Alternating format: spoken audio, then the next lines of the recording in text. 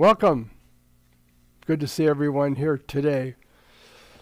So, my God is all that I need. He's my strength when I can't go on. You feel like sometimes you can't go on. Well, God is our strength. When we need His peace, when all our strength is gone, He's there to give us peace. And the country of Israel, God fights for them. The country of Israel was attacked yesterday, surprise attack.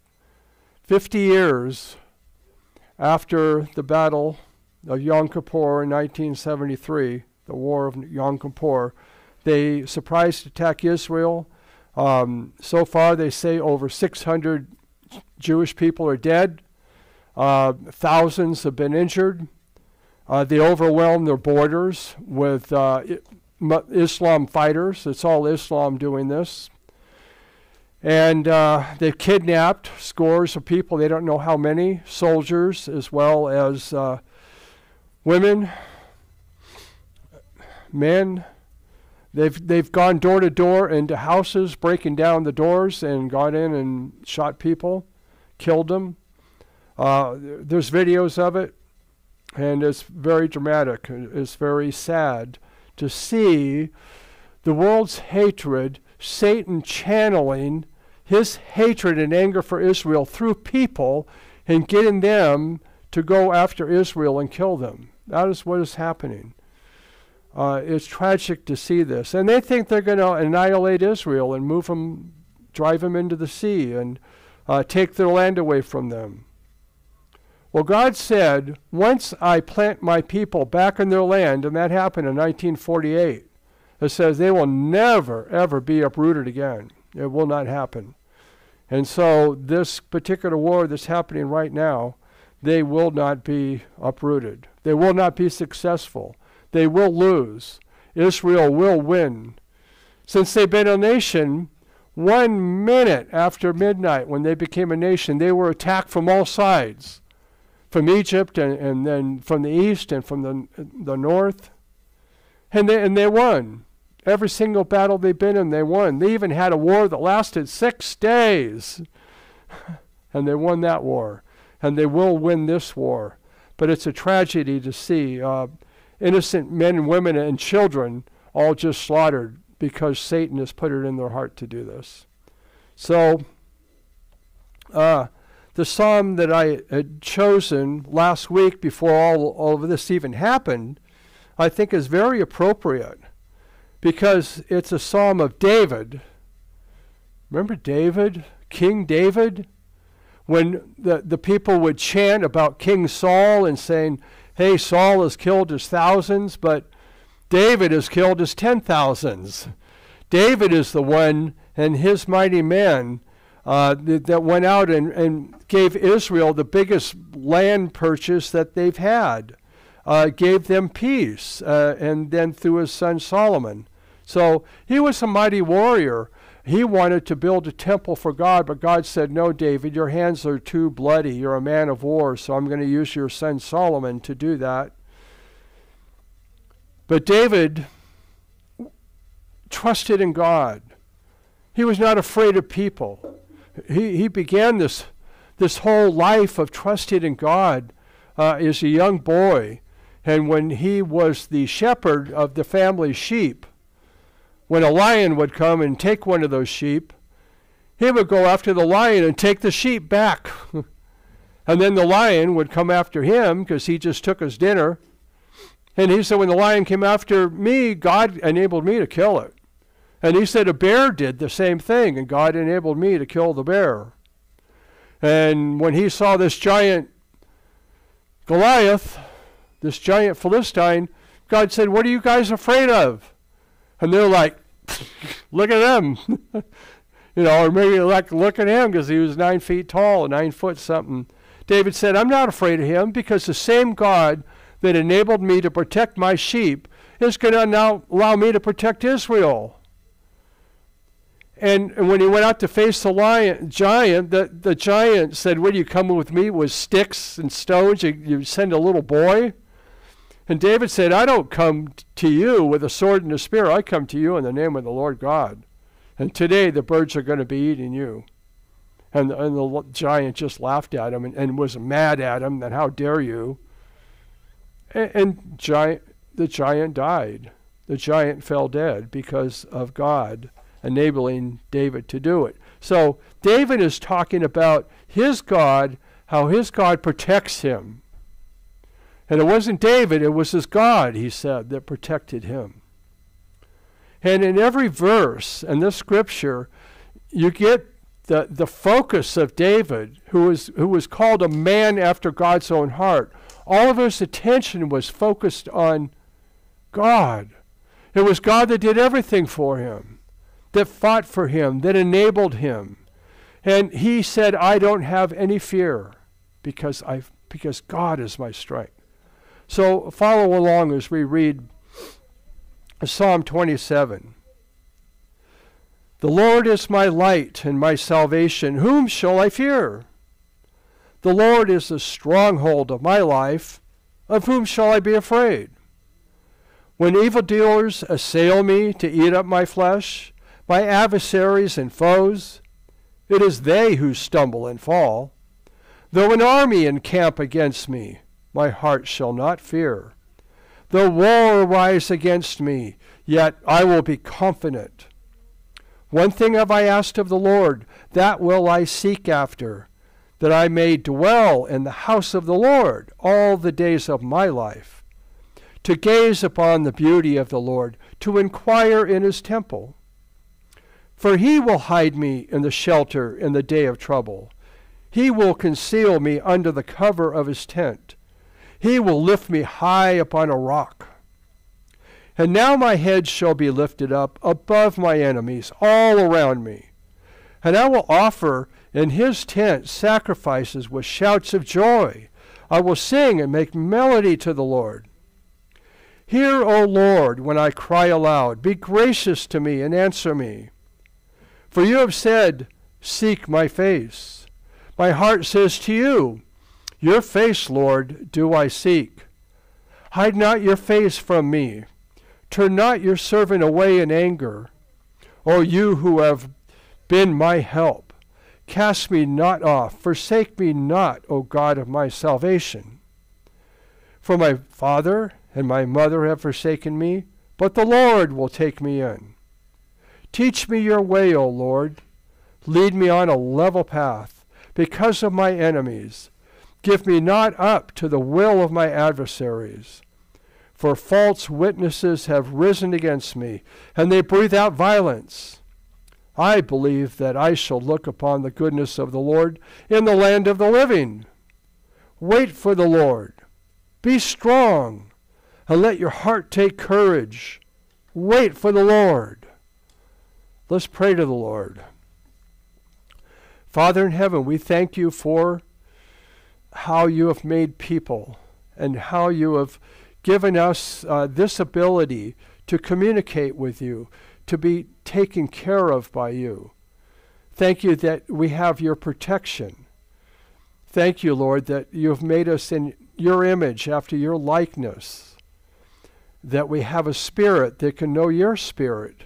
Thank you for sending your Son, Jesus, to pay for our sin, to cover it all, so that we can have our relationship with you. Thank you that you come and live inside of us so we can communicate with you and have your strength and your power right here in us when we need it.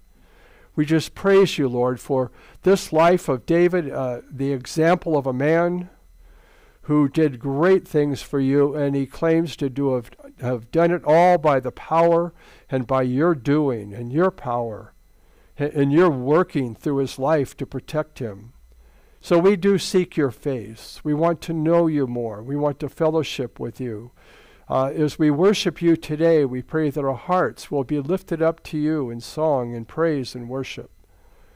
Thank you for these songs that we're going to sing and for all the great words in them. And for the people of Jerusalem, the people of Israel right now, Lord, we pray for your divine protection, for your power to overwhelm the enemy with whatever you will bring against them. Save your people Israel in this land that is yours, that you have given to them. Save it for you and them only. And we do pray for the peace of Israel. We pray that there will be a true and lasting peace, and thank you that it will happen when you do return to this earth in the Mount of Olives to bring that about. So, Father, our eyes are upon you, upon your word. Teach us from your truth to be able to look at these events in Israel and know how to interpret them properly according to what you say. And bless these people, Lord, with the help that they need. And we pray that their enemies will receive your divine justice upon them, and that the whole world will know that you are God, and that Israel is your people, and that the whole world will know, including the Jewish people, that Jesus Christ is the Messiah, the Savior of our soul. So we commit ourselves to you, the service to you. We pray that you will be glorified, and we pray that your Spirit will be alive and well in our hearts, teaching us and guiding us. And we pray all these things in the name of Jesus, your Son, and ask that your perfect will be done. Amen. Prayer. Father in heaven, we thank you for the fact that you're always with us. We thank you that you're in us, and we pray that as we open your word and as we see what you have to say, that your Spirit will be the one that enlightens our hearts, that illumines us and leads us into all truth. Thank you for the word of truth. Thank you that we can rely 100% on everything that you declare to us in your word. So bless our time together. We just give you all the praise and all the glory, for you are the great Almighty God, the creator of heavens and earth, and our faith and our trust and our hope is in you. In Jesus' name we pray. Amen. So this morning we're in the book of Romans, chapter 5, and we're in verse 2 of chapter 5, and we've been there for a few weeks now because there are so many issues and things we need to talk about, things that are so crucial, things that are so wonderful. In the whole book of Romans, every book of the Bible is so wonderful. Rich treasures to be mined, rich treasures to be explored. So in Romans chapter 5, verse 1, in our context of what we're studying, today we're going to just be looking at that last phrase in verse 2. We rejoice in the hope of the glory of God. What all does that mean? Well, in this context, we have the fact that in verse 1, it states that we have been justified by faith. By faith in the offering that Christ made on the cross, in his shed blood to pay for our sin. We have forgiveness. We have his cleansing. He has sent his Holy Spirit into our hearts to give us a new nature, to make us brand new. If any man be in Christ, he's a new creation. The old things have passed away. Behold, all things new have come. So we have been justified by faith. Oh, that's so important. And then we have peace with God. That's the number one thing that every human being on this planet needs to have, because God's word states that the wrath of God is on every human being because of their ungodliness, where they just live a life like there is no God, and their unrighteousness. They just do all the sins that they love doing. And so his wrath is upon them. But when we trust Christ as our Savior, then we have peace with God. Then we're on good terms with him. His wrath isn't on us anymore. So, that's so essential for every human being. And it's all through the Lord Jesus Christ. The Lord Jesus Christ is the one that God put forth. And we look back at Romans chapter 3 and verse 23. Or 22, it states that the righteousness of God through faith in Jesus Christ for all who believe, for there is no distinction, for all have sinned and we fall short of the glory of God. But we are justified by his grace. Remember that grace, we talked about that last week, is something that we don't deserve and something that you cannot earn. It is a gift that God offers to us, and we but receive it. Grace means we cannot do anything to deserve it or earn it. It is through the redemption that is in Christ Jesus. So how important is Christ Jesus in forgiving our sin and giving us peace with God, of our justification? It is because of this. God put him forward. He's the one that God put forward as a propitiation by his blood. Because of the sin of human beings, it has to be paid for. There has to be an atonement. And Jesus Christ is the one that God put forth to do that atonement, to pay for that sin, so God himself could be propitiated. That way we're not just forgiven and given new life and eternal life in Christ without somebody paying for our sin, and it was Jesus Christ. That's why no other religion in the world will work with God. No other religion can a person be saved and have peace with God and be justified. If they reject Jesus Christ as the Savior, as the eternal God who became a human being, God in the flesh, the Word became flesh and dwelt among us, lived a perfect life, so when he offered his life as a sacrifice for our sin, it was like a lamb without spot and without wrinkle. God put him forward. That's why it's all through Jesus Christ. Everything is through him that we have from God. And then in verse 2, through him we have also obtained access by faith. We have access to God, and it's all by faith, believing in what God said is true. Believing that and trusting in and relying on Christ as our Savior. And this access gives us access into his grace. His grace is something that we stand in. It's not just something that saves us. It's something that we live our life by. Paul says, I was such a sinner beforehand. I was murdering people. I was persecuting Jesus Christ, persecuting those who followed him. But Christ saved me. And he said he actually did more than just save me. He made me an apostle, a chosen one of God, to bear the name of Jesus Christ to the Gentiles of the world. And it was all written in the Word of God. So his testimony goes on, and it will be forever. And he said, I am what I am, this apostle and this writer of Scripture, the one that was taken up to the third heaven, the one that God revealed all these things to me. I am what I am all because of the grace of God. That's the only reason why. I don't deserve to be given this authority as an apostle and as a scripture writer. I don't deserve this, but it's only because God, by his grace, has given to me what I do not deserve and what I could never earn. Paul said, all of the aspects that are good about my life of being a Pharisee and a follower of God, he said, I count all that but rubbish. So it is through him, through faith in Jesus Christ, that we stand. And now we come to the fact that we're to rejoice or boast or exult in the hope of the glory of God. And we're going to explore this word hope and the glory of God and rejoice and boast. All for God. It's all him that has done everything. He's the one that we focus all of our attention on. So, as we look at this passage today, we're going to answer this question: how does being justified by faith affect our lives?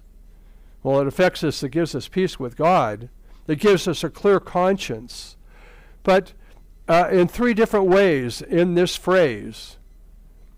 First of all, our attitude is that we're ones who rejoice, who exult.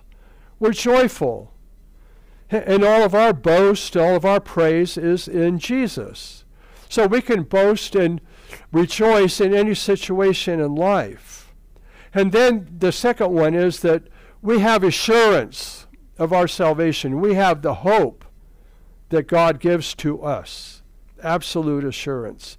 And then our arrival. We're going to arrive at the glory of God. We're going to arrive home someday and be right in the presence of God himself. And then in the eternal city, the New Jerusalem, when God makes the heavens brand new, he burns up the old with fire and he's going to make a new one, then the glory of God will be lighting the whole thing. That's when we finally arrived and we're home, and we will spend eternity there in the glory of God. He promises that his glory, we can partake in that. We can partner with him and know this wonderful glory of God. So first of all, we want to look at this attitude that we can rejoice. We stand in this grace, and then we rejoice in the hope of the glory of God. This word rejoice means, it has the idea of boasting in someone. Remember, we can't boast in our own works in getting saved. Salvation is not according to works. And if it was, somebody would certainly boast. That's what God says in Ephesians 2:8-9. But it means to take pride in something. We take pride in our God. It means to boast in something. We boast about what Jesus did on the cross. Paul said, I won't boast in anything else except what Jesus did on the cross. We glory in him. We pride ourselves in him. We brag about him. He's God, and he gave his life so that we can live. To boast means also can have this idea of rejoicing. And this boasting could be something that is bad or something that is good. And in the New Testament, quite often it's something bad. In Galatians 6:13, there were people that wanted to boast in getting Gentiles circumcised because they thought you had to be circumcised in order to be saved. So they wanted to boast for themselves. Look what a good job we did in getting these people circumcised. That's bad boasting. They're boasting in man, what man has done, and man was doing the wrong thing. You can't be saved by works. But a good boasting, Paul said, far be it from me to boast except in the cross of Christ. He is the only one I will boast about. So we can rejoice. We can brag about the God that we serve. Jesus is the creator of heavens and earth. There isn't anything made in this universe anywhere that he isn't the one who made it. And there isn't any way of being saved anywhere in this universe except that he's the one that saves us. And we can boast in the fact that he loves us. He has grace towards us that we don't deserve. We can't earn. He gives it as a free gift to us. He promises that when we're saved, the Holy Spirit comes inside of us. He promises to watch over us in every step we take in this life. We are in his thoughts. We are in his mind. And Scripture says that his eye is upon us, watching over us. When I go out in this world in a car, going somewhere, I try not to pray that God would protect us. I try to thank God for protecting us. I'm thanking him because he already is protecting me. He's watching over me. He takes care of us everywhere we go. So we're going to come to the next point, and the next point is this, is hope. Hope is such a big thing in the Word of God. It says at the end of 1 Corinthians 13, now abides these three. Hope is one of those three. Faith is one of those three. Love is one of those three. Hope is such a big thing. And hope in our times means wishful thinking. We hope we can do something. In the time of Paul, he was on trial before a man named Felix. And this man Felix, he had hoped that Paul would give him money for a bribe. So he kept calling Paul in all the time to talk to him. And he did that for 2 years, thinking that one of these days Paul's going to give him some money. That's what he hoped for. There was no foundation in a hope like that. Paul wasn't going to bribe him. Today we wake up in the morning and we hope that we'll still be alive and be able to go to bed at night. And we hope that we'll have enough money to pay all our bills. We hope that our health will stay good so we can live a good life in this life. We hope things, but we don't know if they're really going to turn out the way that we're hoping. That's the way the world is. But a Christian hope is different. The Christian hope is something that is already set in the mind of God and the way that God says it's going to be. And it will be like that. And we have hope in what He has made for us. Some scripture passages that make this so clear are one in 1 Peter chapter 1. God has done so much for us. He has set things in time and space that will not be altered or changed. That 1 Peter chapter 1 verse 3. Peter says, "Blessed be the God and Father of our Lord Jesus Christ, according to His great mercy." And here's what He did for us. He caused us to be born again to a living hope. Our hope is in someone who is living through the resurrection of Jesus Christ from the dead. Jesus, our Savior, died, paid for our sins, and then rose again to have victory over death. Death has no more victory over Him. Death has been defeated. And then He ascended back up into heaven and sat down at the right hand of God because He had made purification for sins. He had suffered on the cross and bled for our sins. He died in our place. So our hope of salvation is in a living God. It's a living hope. Excuse me.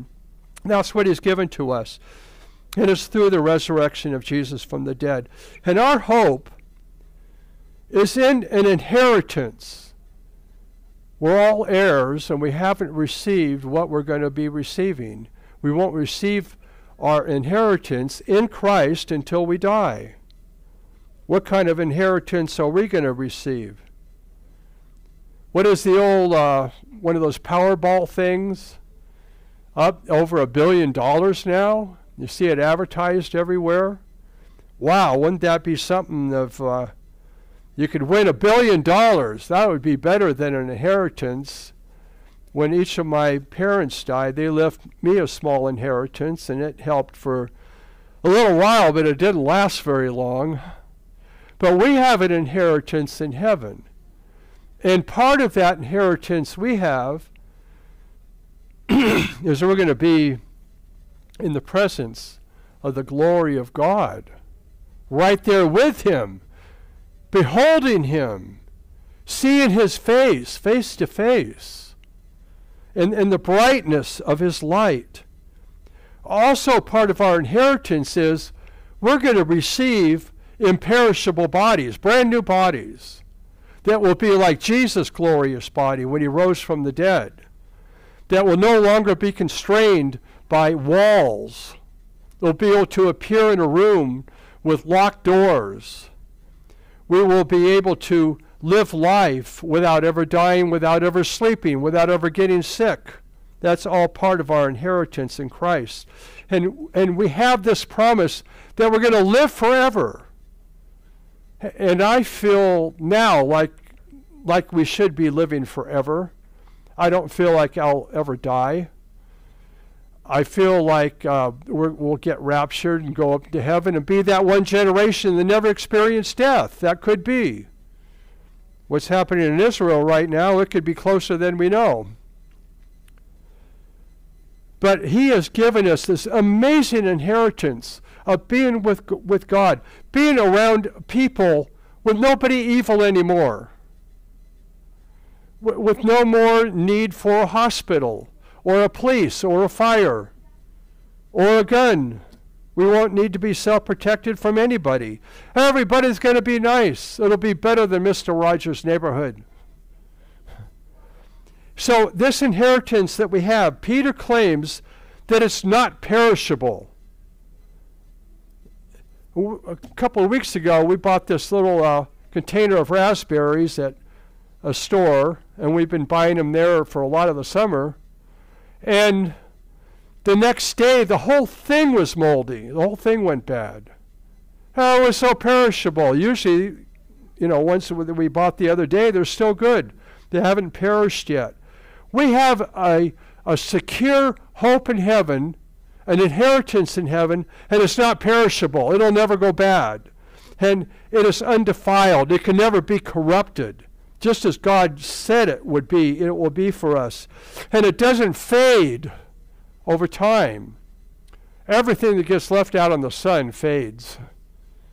Cars fade. The color of cars, the color of everything in the sun fades. There's no fading with our inheritance. It's as vibrant and strong as it ever was when we first got it. And where has God put it? He says, I'm keeping it in heaven for you. Nobody can go there and take it away from us. Who by God's power are being guarded through faith for salvation, ready to be revealed in the last time. God's power is protecting our salvation. And it will be revealed in the last time. Everybody will know who the real saved are. I think in churches and in the world, there will be some people in heaven that we never thought would be. And it's not because of their works, it's because of their faith in Christ. And there will be other people that we expected to be in heaven because they acted like Christians and said they were Christians, but they really weren't. But our salvation is going to be revealed. When we're in heaven, we'll know everybody that's there. And those are the ones that really were trusting in Christ as their Savior. And Paul says in Peter says in verse 6, to rejoice. Though now for a little while you have various trials and things coming into our lives that are hard to deal with. But we glory in Christ. We glory in our inheritance. It's a sure deal. It's really going to happen. And then in 1 Peter, if we go down to verse 18, Peter says, knowing that you weren't ransomed from a futile ways inherited from your forefathers, all the Jewish laws and all the things that they had.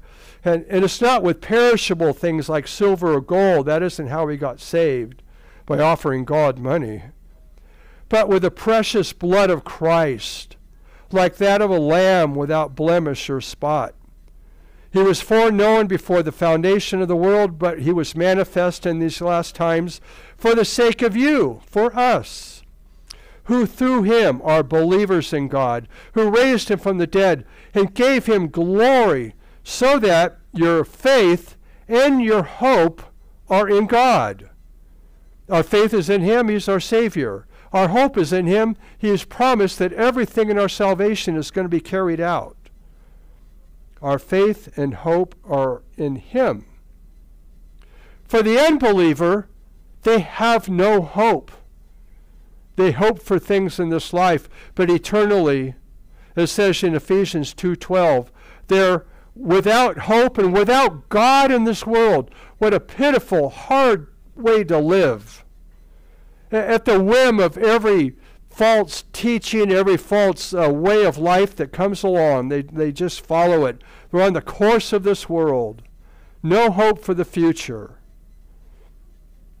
Paul wrote to the Thessalonians and said, I want you people to have hope that the ones that have died I will bring them. They will have renewed bodies again. They will have resurrected bodies that I'll make brand new, just like I'll make yours new, the ones that are still here on this earth. He promised them that, and he said, I don't want you to have hope as the rest of the world has no hope. A popular thing when people die is to put on the gravestone, R.I.P., rest in peace. Well, if they don't have peace with God, believe me, they're not resting. What they're doing is enduring the pain of fire, and that pain of fire will be there forever, paying for their sins. So the unbelievers have no hope. As believers, we have all the hope in the world that God gives to us, all the hope in heaven. So for the believer, we have Christ in us, the hope of our glory. He is our hope of the glory of God that will be in his presence. In Ephesians 1:18, Paul prays that we will know the hope to which he has called us to. He wants us to make that part of our prayers, and we can pray that for others. It's like there's so much in the Christian life, so many good things that he has given to us. He wants us to know and experience this hope that God has called us to. And then in Romans 15:13, just a wonderful verse talking about the hope that we have in Christ. Romans 15:13. And here's Paul's prayer. May the God of hope, that's one of the titles of God. He is the God of hope. May this God of hope fill us with all joy and peace in believing, so that by the power of the Holy Spirit you may abound in hope, overflow with hope, just more hope than we ever knew was possible. And it's all because of the Holy Spirit giving us that hope, telling us the truth from the Scripture of what we have in him. He has done so much for us. And then John wrote about hope in the book of 1 John, chapter 3, the first 3 verses.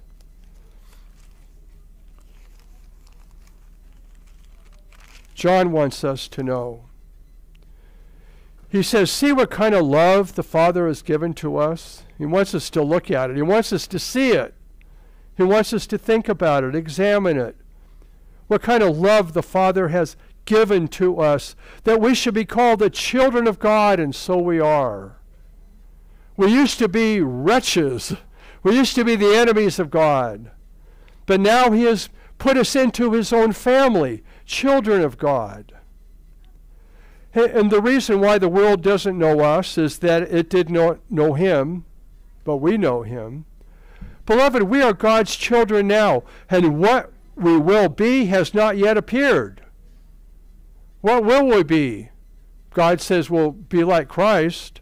It goes like this. But we know that when he appears in the air for his church, we shall be like him, because we will see him just as he is. And everyone who has this hope in him, who hopes in him, purifies himself just as he is pure. When we see Christ, we're going to see the sinless God, the God that can't even be in the presence of sin. He despises it. He hates it. He abhors it. He sends everybody in the world to hell because of it. But when we see the pure God, the sinless one that is just glowing bright with cleanness and purity, the absolute, no darkness in him, no sin in him, no taint of sin, no corruption whatsoever, virtually impossible. When we see him, we're going to be like him. We will at that point become truly sinless. The sinless nature will be gone. The sinless nature, the sinful nature is so much here within us. I'm tired of it already. I wish it would just go away. And we do have that working within us, that we have died to sin, that it has no more dominion over us because Christ died and paid for that sin. And that we have a new nature. We can now serve God with a nature made in his image, where we will act like he wants us to. We will act like him and not like our old nature. We can do that now. And John says, when you have this hope of seeing Christ, the pure sinless one, and then you'll be made pure and sinless, he's saying it purifies us now. Why don't I live like I'm going to be living in heaven without sin? So, usually when you sin, you're doing something that you really like to do that you shouldn't be doing. We have the lust and desire of the flesh, the lust of the eyes, the pride of life of wanting to seem so important to people and boasting about ourselves and wanting everybody to think we're wonderful and great. And seeing things that we covet and we want, all the way from other people to things. We have more things in this world than any society that has ever existed. They didn't have electricity. We've got to buy all this electric stuff. How do we live without them? I don't know. Trying to get my kids to live without going like this. Melody sent me a little caption yesterday, and it was a dinner table, and there was the mom and dad and the two boys. And the dad said, "I've told you, I don't want you looking at your phones anymore during dinner." And here was two kids holding an old phone, just sitting there looking at this old phone, an old dial phone. Wouldn't it be dumb just to sit there for hours at a time looking at your phone? Why do they spend hours and hours looking at their phone? What do you do with a phone? You make phone calls. They hardly ever make phone calls, but the internet's on that thing. How do we live our lives without all this stuff?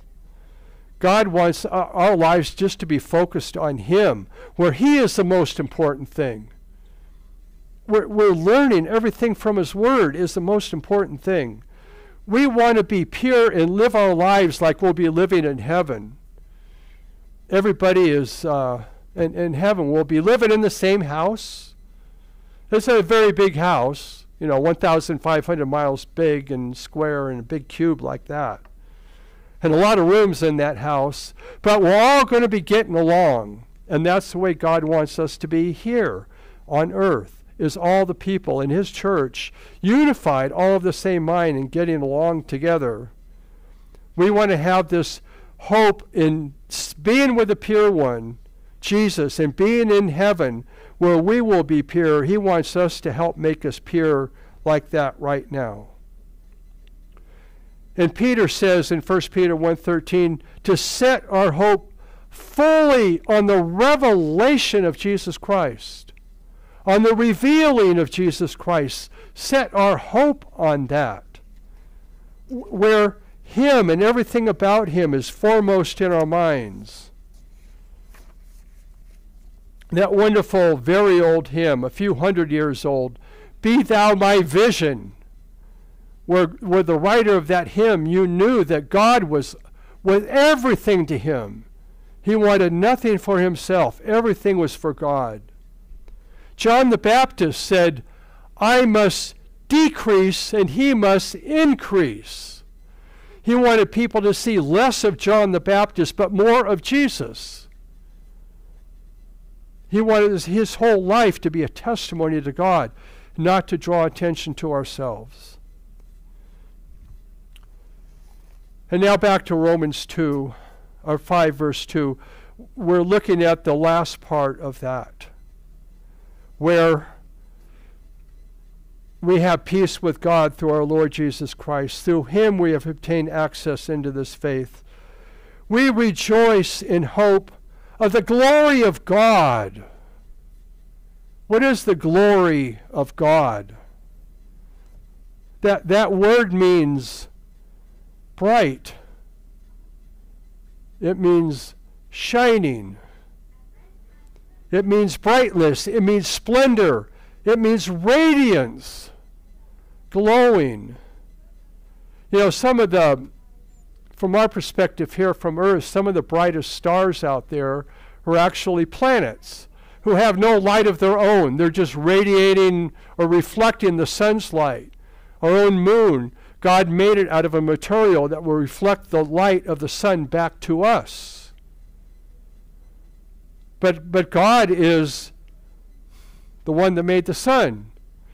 He's the one that put all the stars in space, all within one day of creation.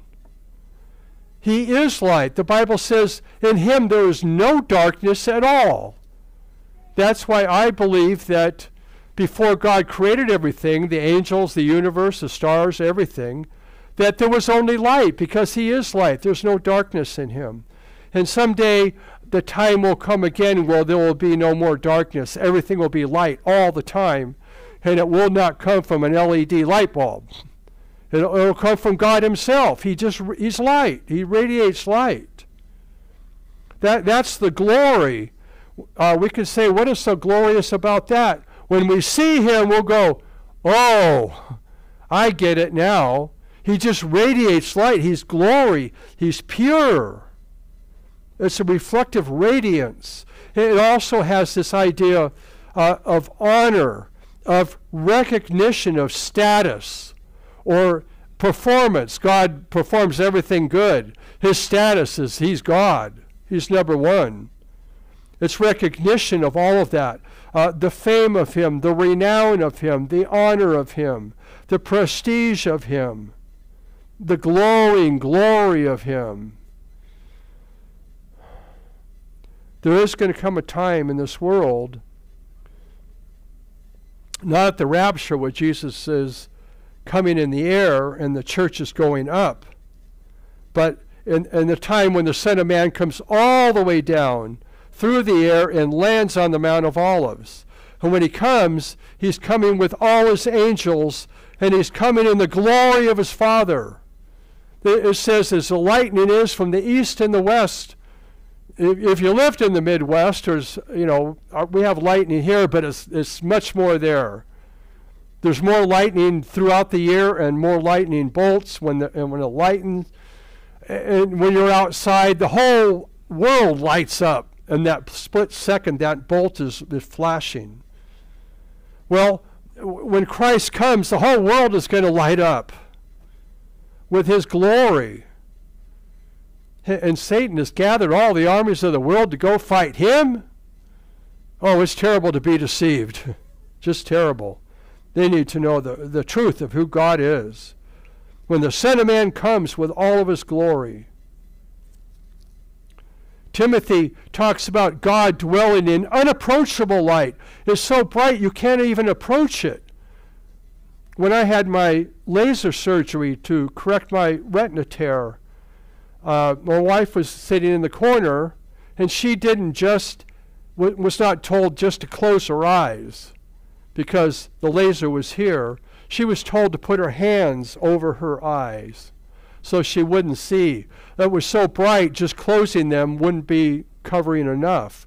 The light was so bright you had to have both hands over your eyes to block that light.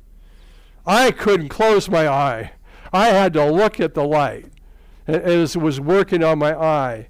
And that's very difficult to do, because with a real bright light of you look at the sun, the first thing you want to do is close your eye and look away from it.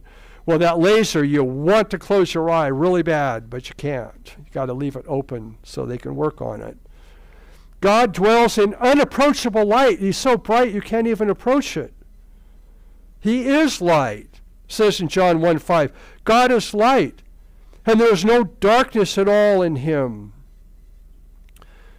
There was a time when Jesus took Peter, James, and John up to a mountain, and all of a sudden he started glowing. It says he was transfigured before them, and his face shone bright like the sun, and his clothing became bright as light, like his clothing was plugged in or something, even brighter. And they were just dazzled by looking at it. Was just Jesus, who was just a man that Isaiah says nobody even would take a second glance at. He was just somebody you wouldn't pay attention to. Now his face is glowing brighter than the sun. The glory of God they saw. Peter even wrote about that in 1 Peter, I think it is. He said, we saw him on the mount. We saw the glory of God. It was just amazing. He has to write about it and tell people. When Paul or Saul was on the way to imprison more Christians and have them put to death, he says, I saw on the way a light from heaven, and it was brighter than the sun, and it blinded him. He couldn't see. And what was that light from heaven? He said, who are you? And he said, I'm Jesus, who you're persecuting. That was the glory of God that he saw. When John the Apostle, he saw Jesus transfigured that day, but in the book of Revelation, when he was being told by this voice behind him that you're to write all these things that you're told in a book, and he turns around to look who's talking to him. And he said his face was like the sun shining in full strength at high noon. You can't look at it. You go outside and you need dark glasses. That's how Jesus' face is now. If we were to see him now, he's shining bright. In the Christmas story we have, the Christmas account in Scripture, Luke records it in Luke 2. The shepherds out in the fields. And all of a sudden the glory of the Lord was shining around them. Spotlight. There was a movie that Steve Martin was in called The Lonely Guy. And it was about life as a single man. And he goes into a restaurant, and they seat him at this little table with a place setting here and his place setting. And immediately, all these waiters come and they just gobble up all the other place settings because he's alone, just a lonely guy. And then the whole restaurant is kind of looking at him. And then a spotlight goes on him and just lights him up. And now everybody in the restroom is looking at the lonely guy. He's just lit up. Where the shepherds were, the spotlight was on them, and they were just lit up. Everything was bright around them. And they were filled with great fear when the glory of God shone on them. They were terrified. And then the angels spoke, and then it was better. And then they went to see the Christ child. We're to rejoice. We're to exalt. We're to brag about the hope of the glory of God, the hope that someday we're going to be in his glory, that someday when we see him in the air, we're that group of people that is alive here on earth when he comes to take his church. We'll see him in all of his glory, and we'll be like him. We're to rejoice and be exalted about that, exalt in him. The poor believers in this world have no hope. They're without God. They're going to see Jesus as their judge at the great white throne. People need to be saved. We need to share the gospel that people can know this Christ that is their Savior. Most people won't want it and don't like it, but it's something we have to keep doing. May the God of hope fill you with all joy and peace in believing. We're to be abounding in hope and thinking about our God. Christ in us, the hope of glory, the hope of seeing his glory, the hope of being in his glory. The unsaved man can't be in his glory. He will die. But we will be able to, and we're supposed to let that transform our life right now. Paul wrote to the Philippians, and he tells them that your salvation, your citizenship, who you are as people, is not here on earth anymore. It's in heaven. We're citizens of heaven. Sure, we have a citizenship here. One time when Paul was going to be beaten or imprisoned or something, he said, you realize I'm a Roman citizen, and they went, uh-oh. Because there was a big penalty for doing something wrong to a Roman citizen like that. But our citizenship, according to Philippians 3:20, is in heaven. We're citizens. We're children of God. That's our true home. We're just here for a short time. We're traveling through. And we're awaiting a Savior, the Lord Jesus Christ. We're awaiting Him to come from heaven. And when He comes, He will transform our lowly body. And our bodies are lowly. Our bodies are deteriorating and growing older. And this older body that is breaking down and parts of it don't work so well anymore, He's going to transform it. And what's going to be transformed into? Like His glorious body. Wow. And He's going to do it by what? He's going to do it by the power that enables Him to subject all things to Himself. He can do this. This is no problem for Him. He's going to transform our body by His power. And if we're still alive here on earth when the rapture comes, it'll happen in a second, in a nanosecond, in the very smallest particle of time that there is. Small as an atom of time. In the twinkling of an eye, we're going to be changed, be transformed to be like His glorious body. In Titus, he talks about waiting for the coming of the Lord and what's going to happen.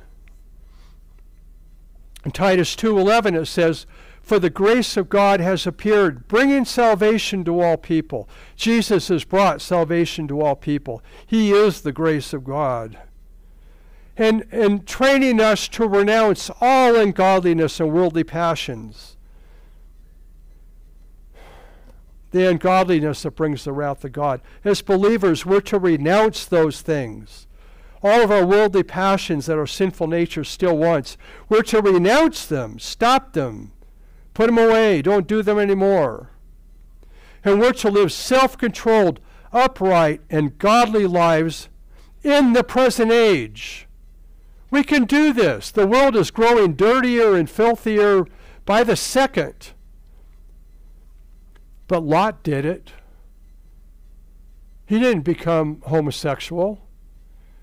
He still lived for God, and it says every day the stuff that he heard with these men and the things that he saw, it said it just vexed his heart. He hated it. But he could live still a godly life in the presence of all that. And think of Noah. Every person in the world was wicked and evil and wanted only violence. Every thought of their mind was evil. They didn't even have a good thought. But him and his family were able to live in that whole culture as godly men and women. And so can we. In this present age, we can live self-controlled, upright, and godly lives, not ungodly.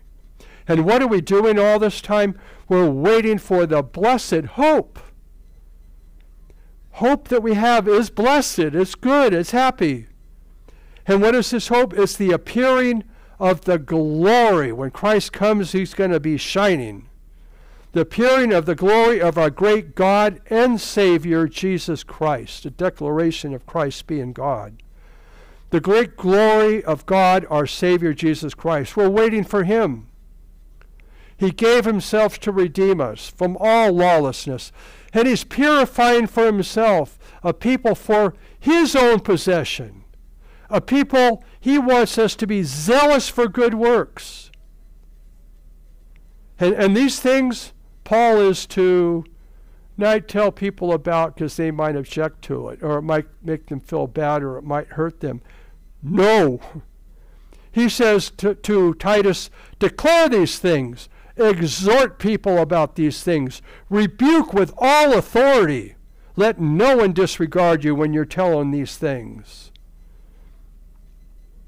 Whenever I mention our being caught up together, all the comments that come on our YouTube page. saying how, that's never going to happen, that's not true, and you don't know what you're talking about. I know what Scripture's talking about, that we're looking for a blessed hope. And if the tribulation is coming our way and the Antichrist, why in the world is that called a blessed hope? That's not something I'm hoping for. I'm hoping to be left before he comes. There's millions of Christians right around the world that are looking for him coming because they are undergoing terrible persecution all the way till death. Different groups that are there and seeing what happens, they write and they talk about it. Persecution, that isn't something that Christians avoid or doesn't happen. That is something that a Christian really living for the Lord and righteously, God promised will happen.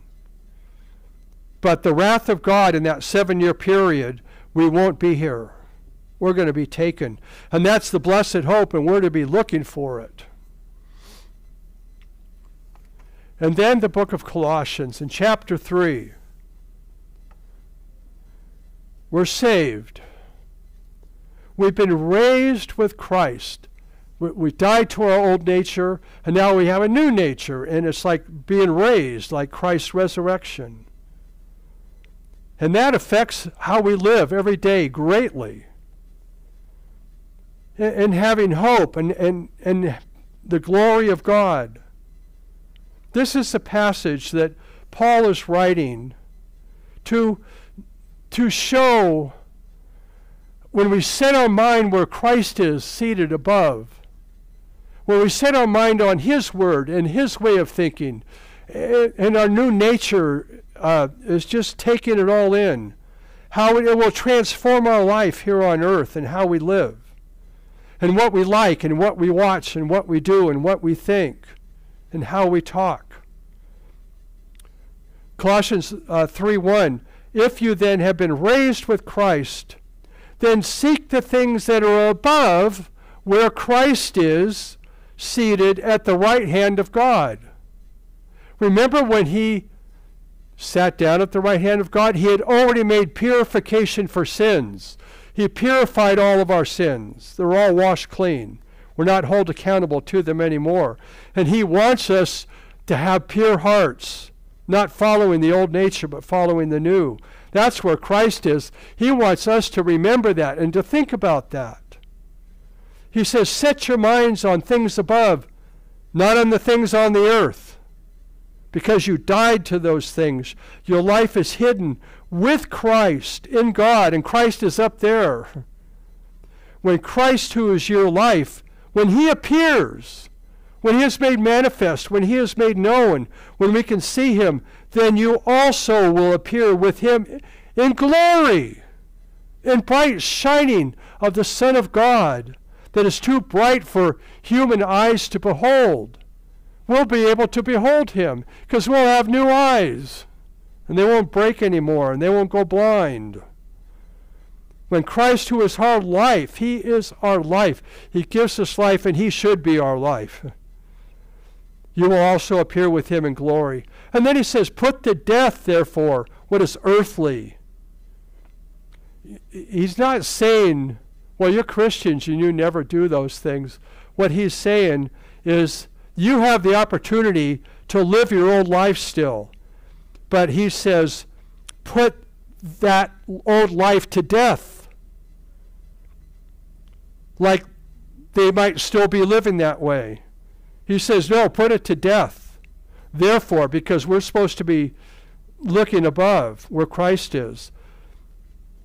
Sexual immorality, that's the big one. It's usually on top. Because that's where all our passions and desires and everything. That's where it's so easy to get messed up. And this world has just that stuff put right out here. It's just a phone pushing enter away on the internet. And in our minds, everything that we watch. Put all the sexual immorality away, the impurity, all of our passions, our evil desires, coveting things we got to have. Keeping up with the Joneses, we got to have it.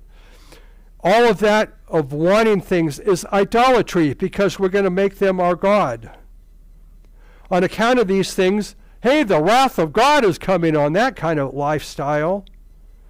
In these two, you did once walk. You lived that way when you were living in them, but now you must put them all away.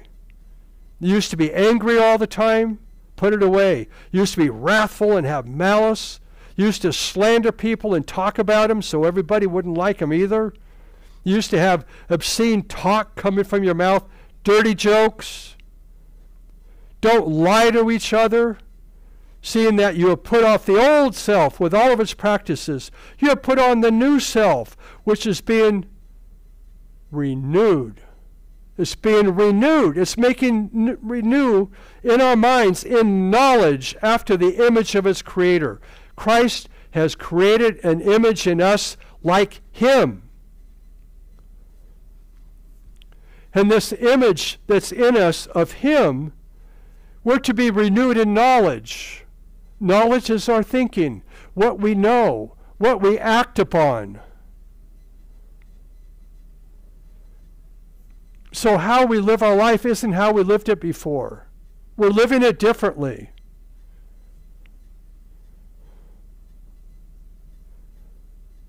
We're thinking the way God thinks. He's saying, how you need to be living is how you're going to be living in heaven, and I'm up here. I want you to be thinking up here. I don't want you to be involved in the filth of this world. You're beyond that. Let it go. Say goodbye to it. You don't need it. You don't want it. It's wrong. We're created after the image of our Creator. The glory of God. John writes about it in Revelation. How is it going to be? Are we going to see his glory like forever and ever? Oh, yeah. How are we going to be dressed? Well, it kind of seems like we're going to have one wardrobe hanging up in the closet. Or maybe we'll just have the same one and it'll never have to be washed. I don't know. But it's like this. In Revelation 19, that's that wonderful song that I've been singing lately, and I played it a lot yesterday, and we'll play it a lot here. I was singing hallelujah because that's what we'll be doing. We'll be singing hallelujah to him, to the God that saves us. Hallelujah, for the Lord Almighty reigns. Let us rejoice and exult and give him glory, for the marriage of the Lamb is come, and his bride has made herself ready. And it was granted her to clothe herself with fine linen, bright and clear and pure. Bright and absolutely pure. No taint of another color or any darkness in that fine linen. And the fine linen is the righteous deeds of the saints. And then down to verse 13, Christ is clothed in a robe dipped in blood, and the name by which he is called is the Word of God. And the armies of heaven, that's us, will be arrayed in fine linen, white and pure.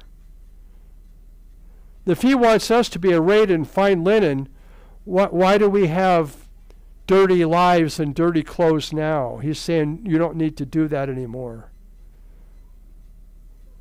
And then in this heavenly city, in chapter 21 in Revelation, verse 22, John writes, the glory of God's going to be there.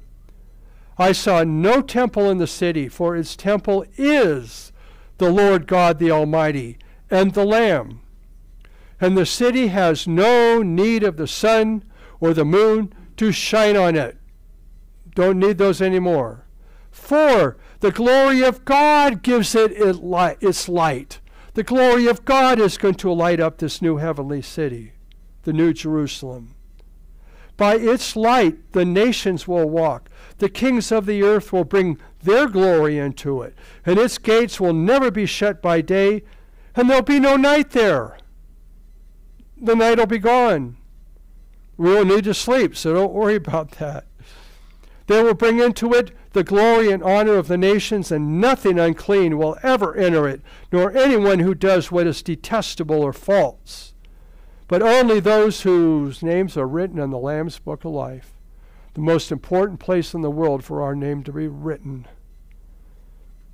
And then the angel showed me the river, the water of life, bright as crystal, flowing from the throne of God, a river, and of the Lamb. And it goes to the middle of the street of the city, and on either side of the river the tree of life with its 12 kinds of fruit, yielding its fruit every month. And the leaves of the tree are for the healing of the nations. No longer will there be anything accursed, but the throne of God and of the Lamb will be in it, and his servants will worship him, will be there worshiping him. We are his servants. They will see his face, and his name will be on their foreheads, and the night will be no more. They will need no light or lamp or sun, for the Lord God will be their light, and they will reign forever and ever. Back to Romans 5:2. We are to exult in the hope of the glory of God. We are to picture those scenes in heaven, and the new heaven and the new earth, where we're living in the glory of God and the brightness of his glory that lights up everything. No more sun or moon or darkness or night. We're to rejoice in that. Let our minds go there when things are really rotten in this life. Let us rejoice in the place that God has for us. That should give us pure, clean hearts right here, because we're going to have pure, clean hearts then. Let's pray together. And Father in heaven, we thank you for all that you're giving to us, all that you have given. It's already a done deal for each of us that trust you as our Savior. We thank you so much, Lord. We praise you, we worship you, we glorify you. Teach us, Lord, to exalt and to boast and to brag about how good you are and all that you promised to give to us. And we know that our promises that you have given are steadfast. They're true. They will not fade. They will not corrupt. It's a done deal, reserved in heaven for us. Thank you, Lord, for all you've given to us. We pray that as we look at you, that you will change our hearts and our lives to be more like the image that you have made us to be. So have your way in our hearts, we pray. In the name of Jesus, your Savior, and we pray that your perfect will be done. Amen.